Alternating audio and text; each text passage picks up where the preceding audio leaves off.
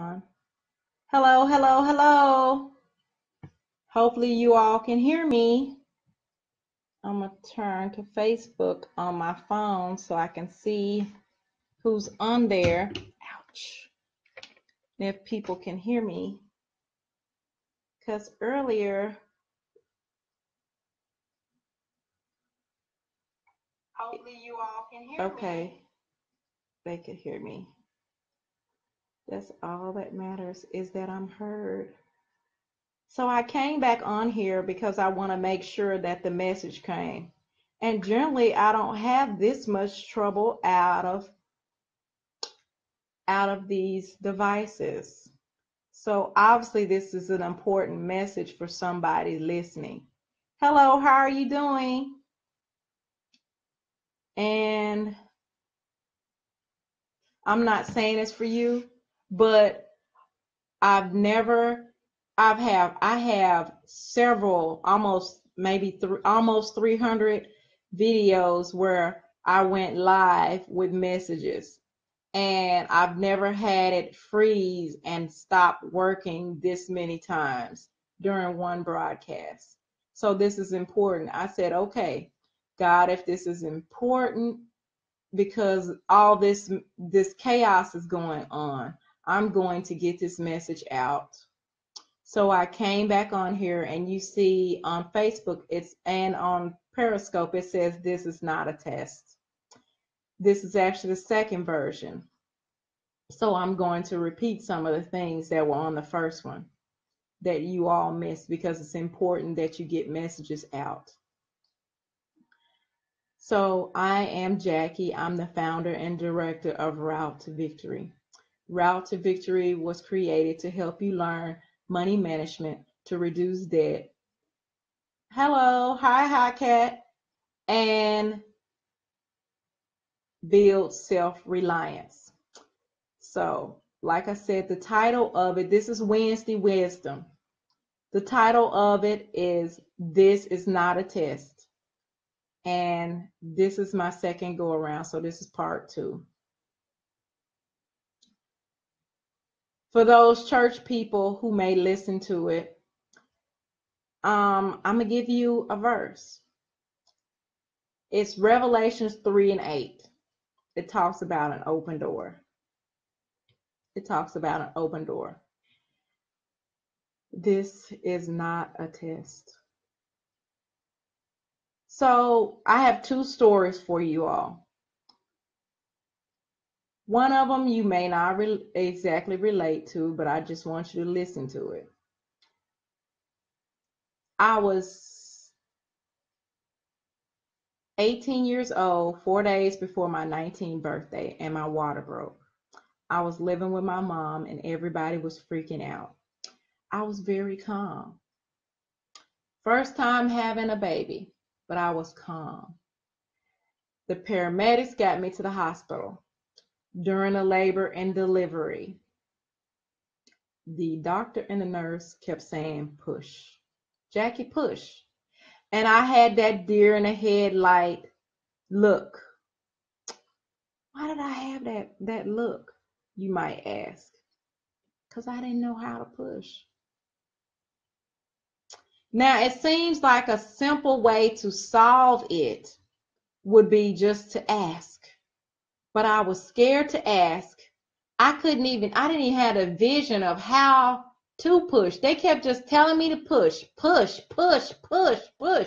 Don't you know how to push, push, push? I couldn't talk. I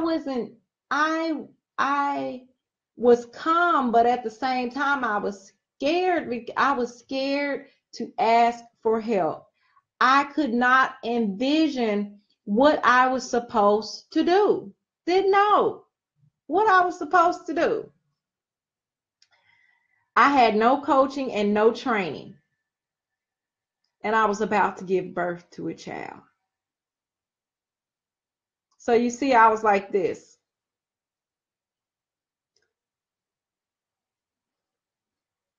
This is my other story. I'm going to tell you all what this have to do with finances and financial freedom. I lived in Little Rock, Arkansas, and there was a tornado. My kids were small. We had a dog and a cat.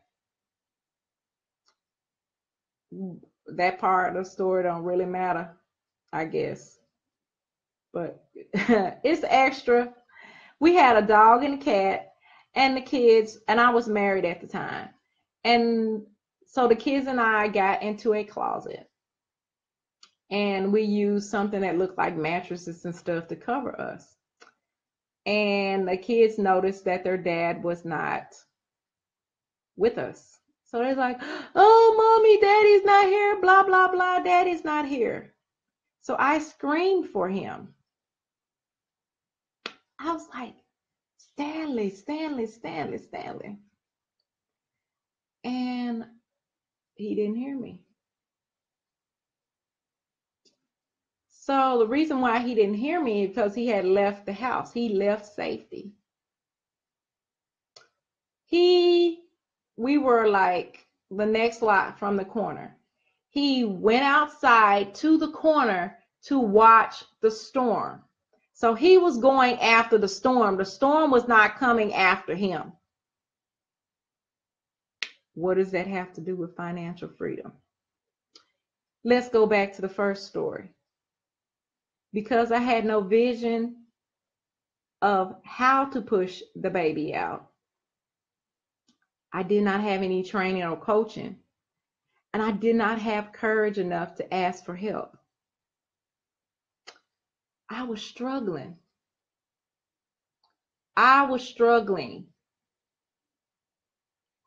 See, because sometimes we are in a situation, and it's a bad situation. And the reason why we're in that situation, because instead of us being in safety, this is where the house comes in. Instead of us seeking safety and shelter or help, we choose to chase the storm.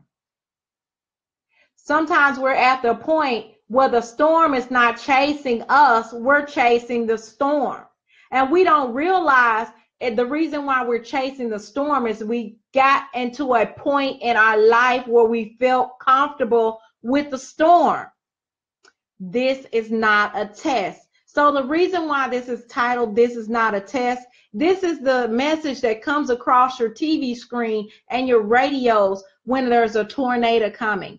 And it's a thing telling you that you need to seek shelter. This is not a test. This is a message from your emergency broadcast system. If you are in blank area, seek shelter immediately, was the message. This was the information that was given. Places to seek shelter was given in that story. I'm doing all right. How are you doing? Hey, Dave, how you doing? Places to seek shelter were given. But instead of seeking shelter, my ex-husband in this story was chasing a storm. Why was he chasing a storm? Because he had reached a point of his life where he was comfortable. See, chaos and storms were his friends. He knew that. He was comfortable in that situation. He was comfortable in that situation. So the storm was not always looking for him. He was chasing it. So when I first called out for him, this is listening to the voice of reason, saying, hey, you need to come back in. What are you doing? It's a tornado. It's a storm. The alarms are going off. You got the kids scared. What are you doing? And I did crack a joke. I said, what are you doing? Are you waiting on the bus? That's a storm. That is not a bus. That is not the ride for you.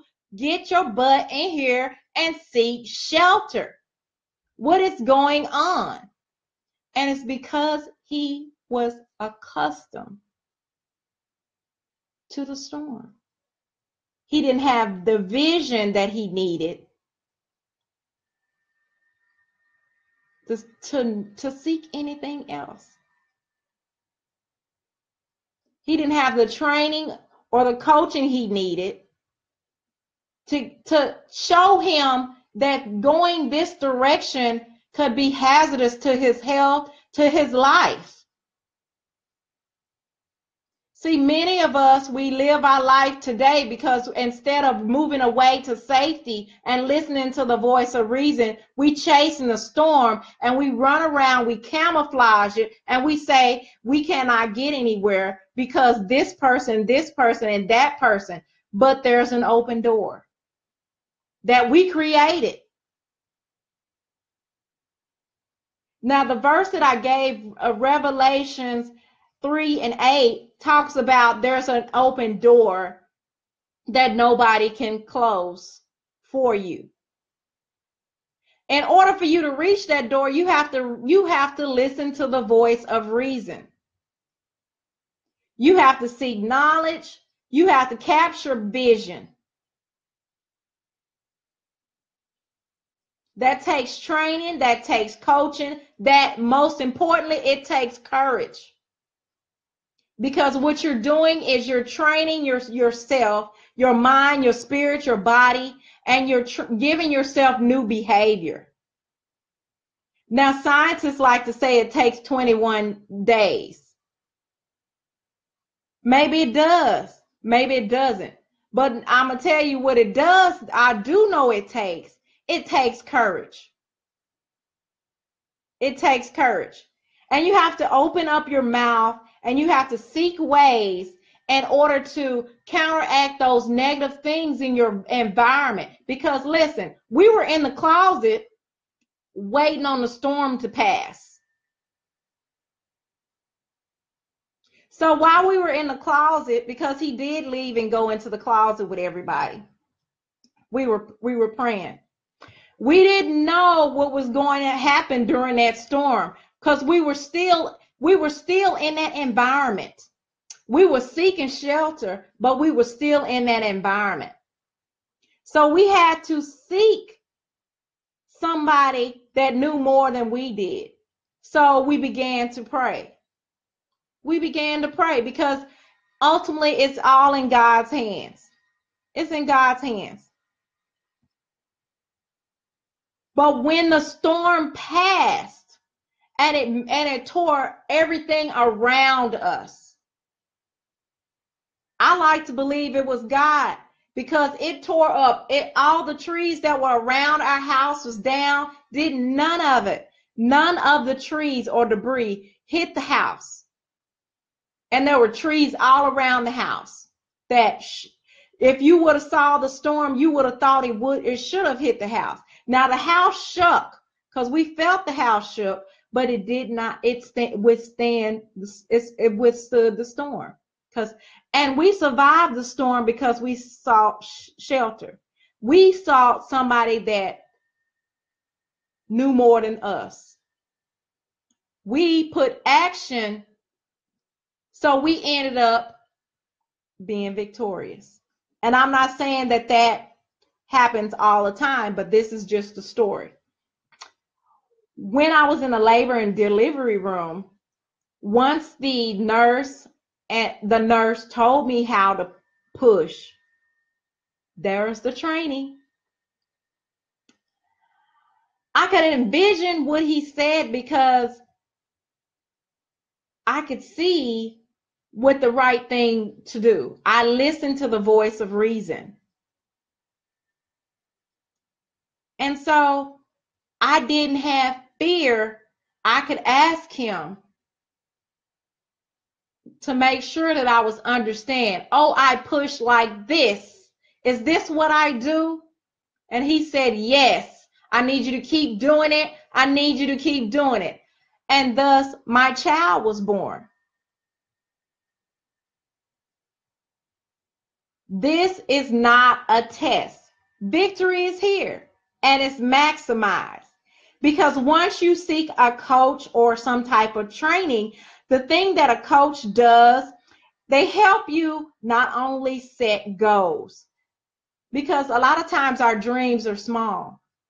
They will help you see goals that exceed whatever your ultimate target was. It's important that you learn what your why is. The why is the thing that keeps you going, because there's a transition. When we were in the closet, we had to know why we were in the closet. We were in the closet because that was a safe place for us. There was nothing we could do about our environment around us, but we had to seek shelter. That had to be our why. We were praying because we had faith in something that we believed that if we pray to a higher power, that we would come out of the storm, away from the storm. And of course we did, because you're listening to me today.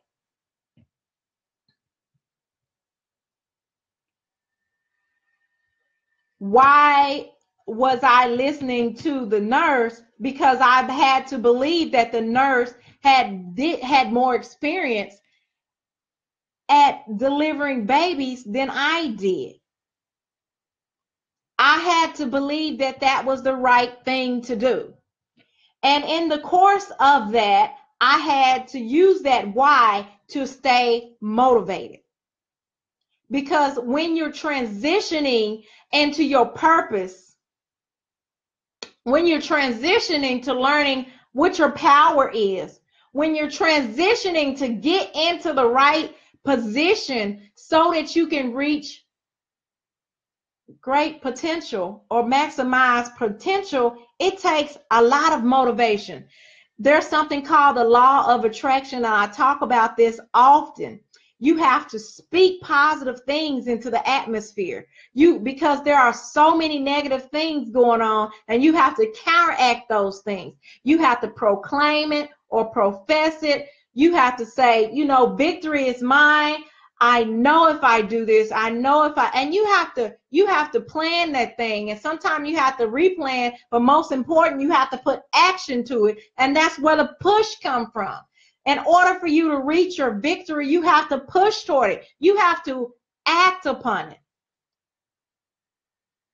Because you can have all the vision you want. You can make all the plans you want. But unless you act upon it, it does nothing.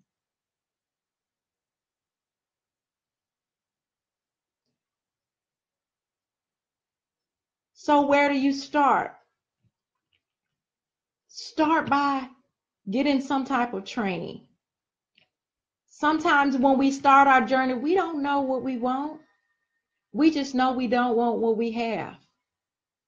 We just know that there's something going on that we need to change. So Route to Victory is here. We teach money management. We teach elimination of debt. We teach self-reliance. We teach you how to dream.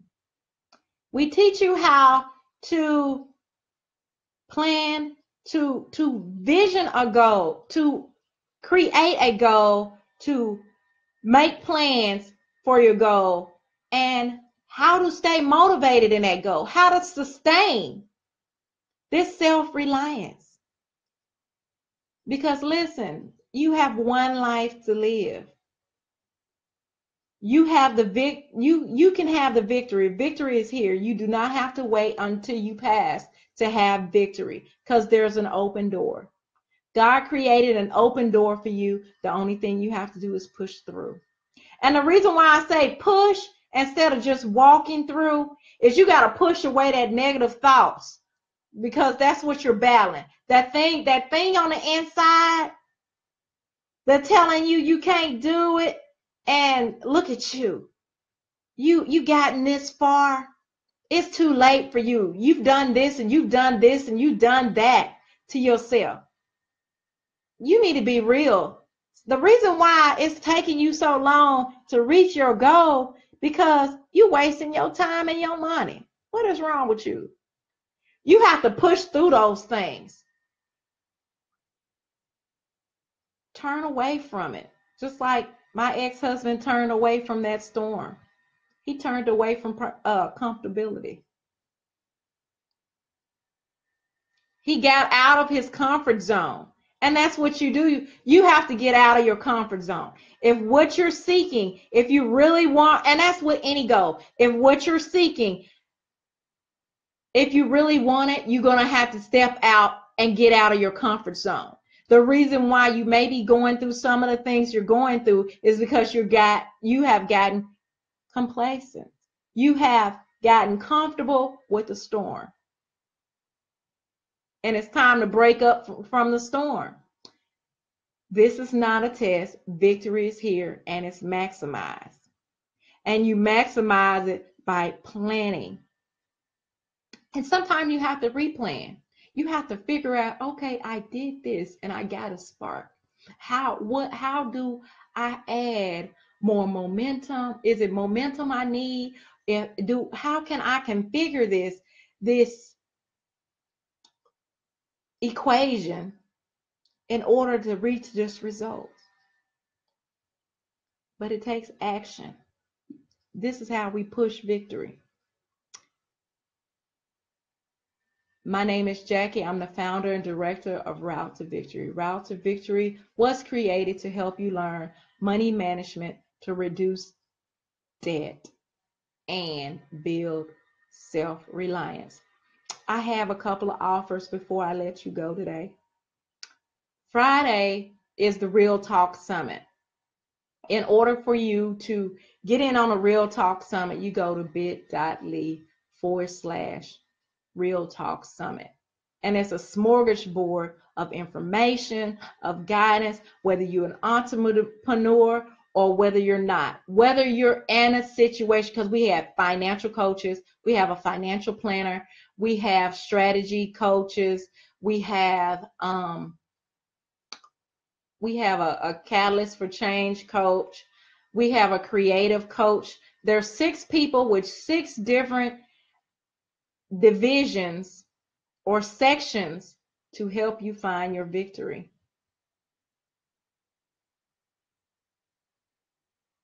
Go to bit.ly/Real Talk Summit in order to get into it. If you would like to sign up for coaching to start your journey today, I have an offer for you. It's a free coaching. You go to bit.ly/R as in route, R as in route. Let me start over. bit.ly/R as in route, the number 2, V as in Victor, free. If you're in the Temple, Texas area or will be in there on April the 14th, I'll be giving a class. It's called Maximize Your Refund Check. And it's more than about your refund check. This is about being able to buy things that you want when you want them, instead of waiting to the end of the year, one time of the year, to buy the things that you need and buy the things that you want. This is about stretching your coin, about saving your coin. This is about money management. This is about increasing your income. This is what this class is about. In order to get in this free class, and it's not online, it's in person. It's live. It's in person. And it's in Temple, Texas area at the Temple, Texas Library. You go to bit.ly/max refund check. This is the offer. This is the voice of reason. Now you have to make a decision. Either stay in the storm, stay with the storm, or break up with the storm and reach your victory. That's all I got today. Thank you for coming. Thank you for listening to me. Replayers, make sure you put #replay. Those who aren't following me on Periscope, please click the ... and follow today. Thank you for the hearts. Thank you for your time. My prayer for you is that you find a coach, somebody to help you get you where you're going, even if it's not Route to Victory. I want you, it's my desire, my prayer that you push your victory. This is not a test. Victory is here and is maximized. Thank you. Bye-bye.